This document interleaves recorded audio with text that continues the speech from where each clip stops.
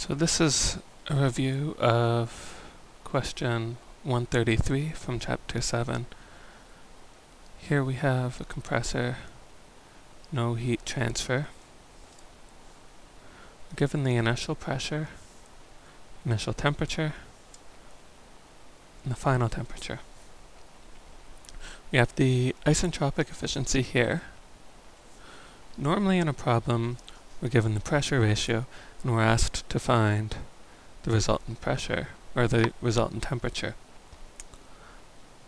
And we'd go through a process like this, where we take our pressure ratio, we find the relative pressure, then using the air tables we find the isentropic enthalpy, use the efficiency of the compressor to find the actual enthalpy, and then interpolate from the table to get the final temperature.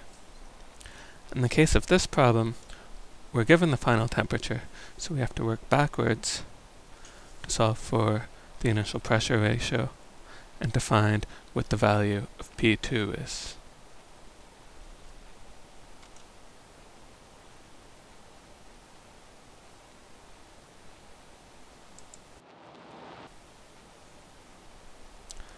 So the next step to do is to come up with a schematic,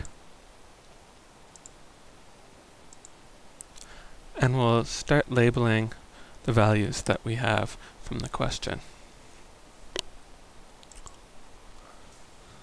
So here we have at state 2 that the outlet temperature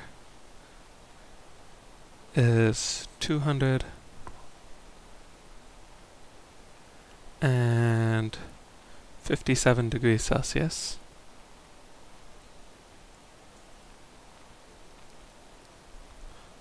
Or in Kelvin, the absolute temperature is 530.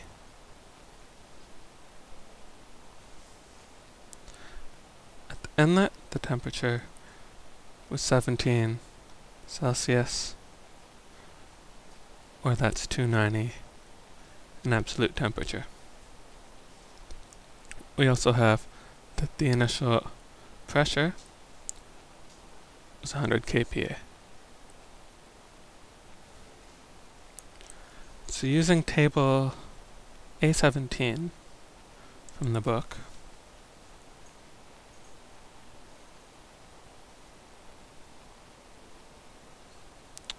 we get that the enthalpy at the inlet is equal to 290.16 kilojoules per kilogram. We also get that the relative pressure is equal to 1.2311. At state 2, the actual enthalpy using the table is equal to 533.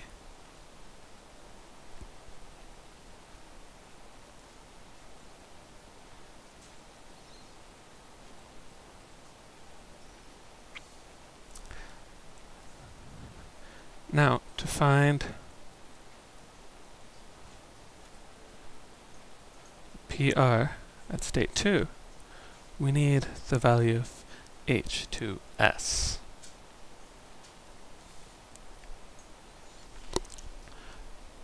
So to do that, we'll look back here. We found this. Now we need to use the efficiency to find the value for H2S.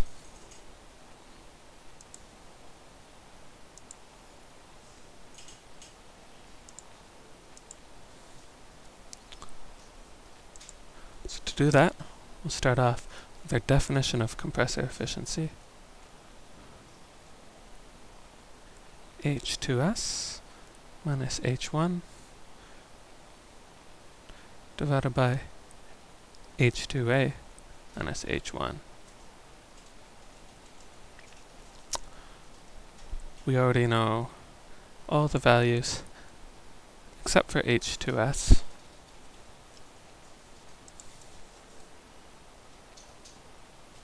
So we can solve for that.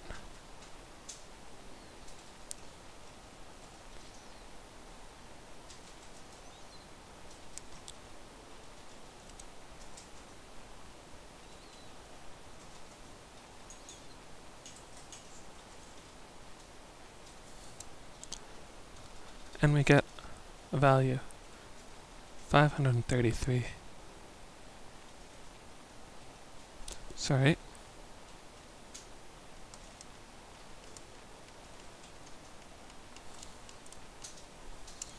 We get a value of 495.0 kilojoules per kilogram.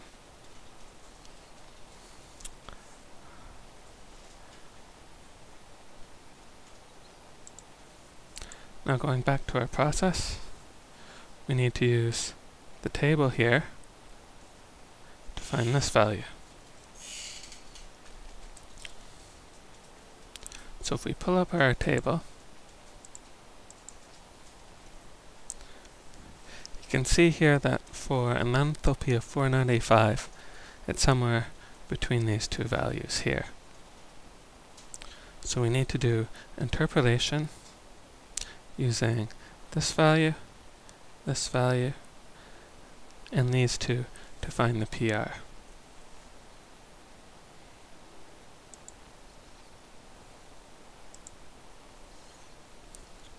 So we have PR2 equals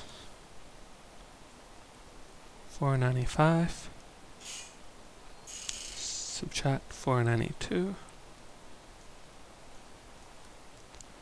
503.02, subtract 492.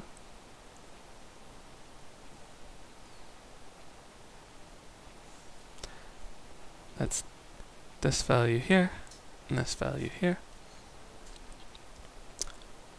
We multiply it by the difference of the relative pressures.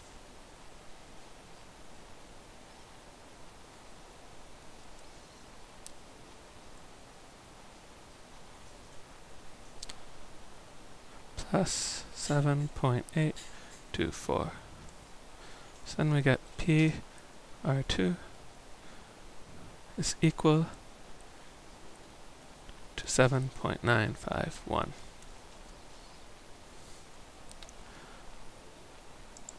So if we go back to our process, we now have this, and we can use this formula here to find the initial pressure.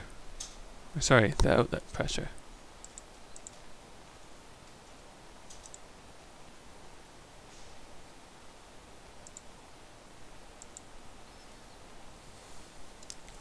So here we have PR2 is equal to 7.951. We'll bring up our schematic again. You see that PR1 1.2311. So then we have P2 is equal to PR2 PR1 multiplied by P1.